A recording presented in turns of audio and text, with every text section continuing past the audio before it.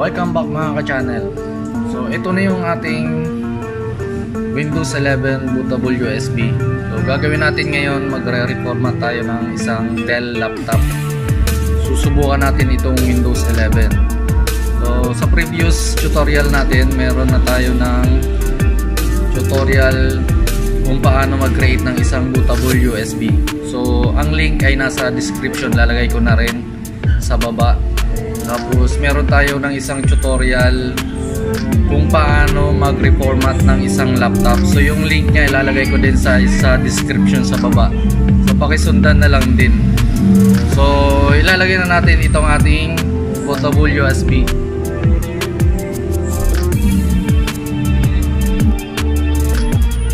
So power on, then press F2 para mapasok natin yung BIOS setup. Kailangan naka-priority yung ating bootable. Ayan, nasa una na siya. So press F10 to save, then enter. So press F1 to continue.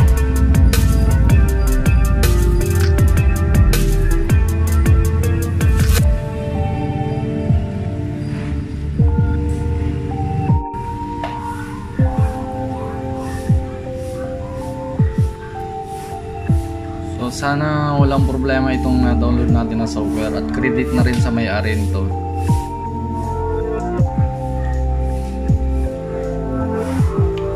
So select natin yung Philippines.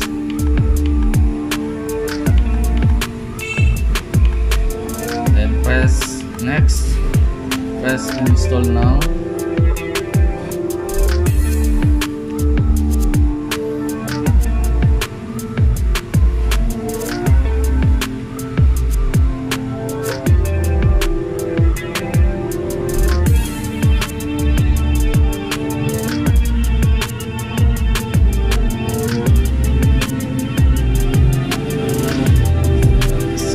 Natin to.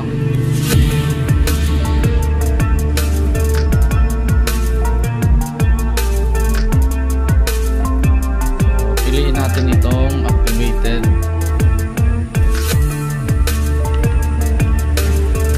Press next.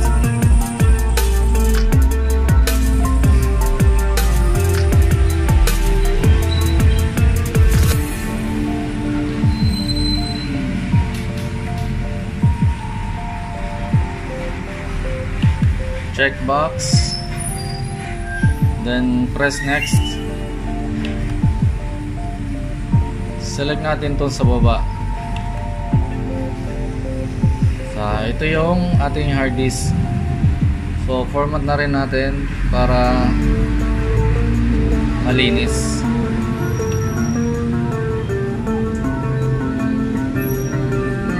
Partition 1 i-delete na rin natin.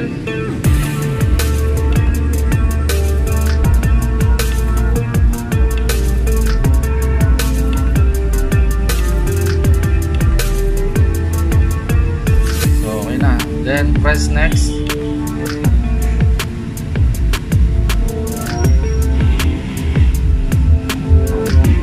So nag-start na siya. Wait na lang natin mga channel na matapos.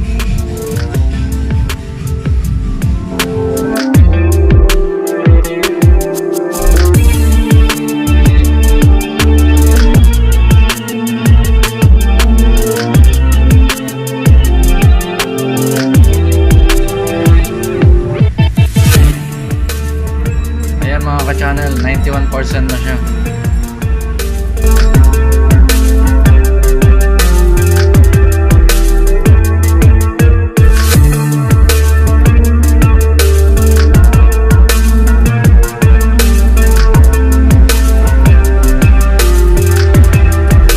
Installing update na.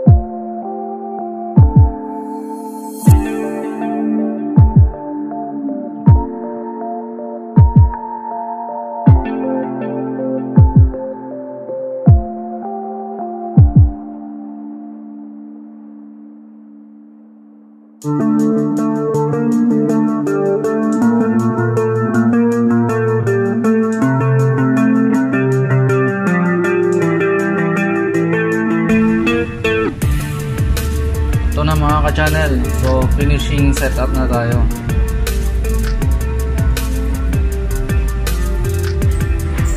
Country region, select natin syempre Philippines. Press next.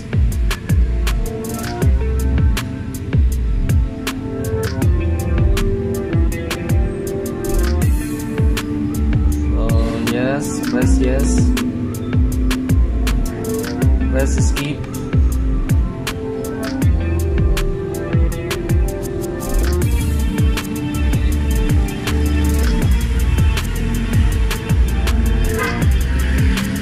Skip muna natin to.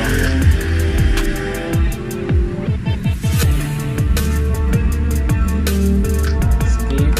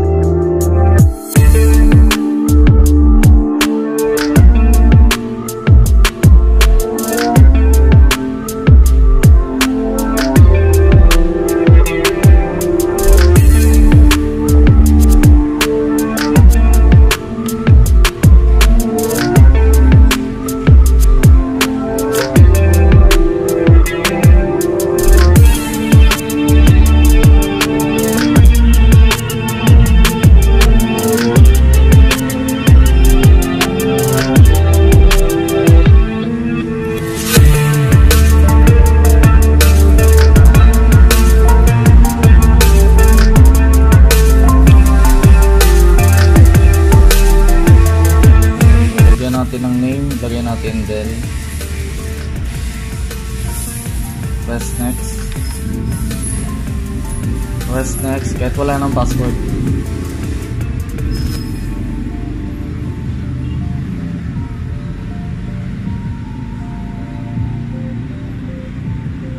So i-off muna natin to.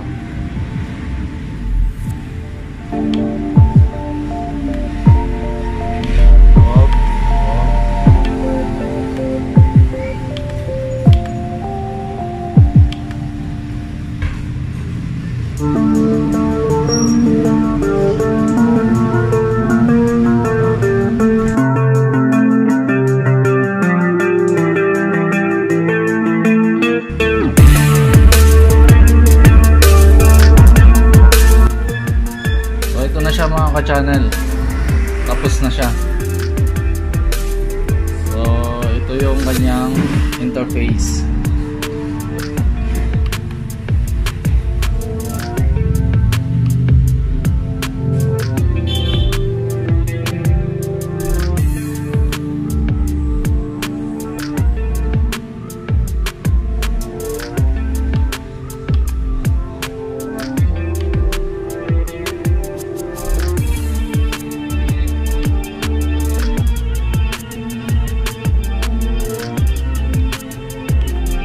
Kailangan na lang installer ng mga drivers nito.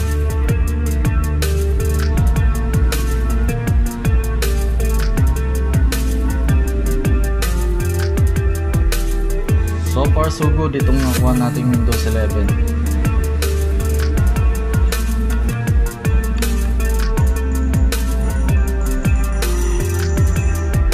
So ito kailangan natin to i-install, hanapan natin to ng driver tsaka yung kanyang VGA driver kasi ano lang to siya, basic display.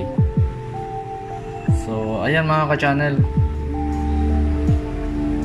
so ito na yung ating Windows 11. Maganda ng interface nya eh. So meron na rin siyang Microsoft Edge.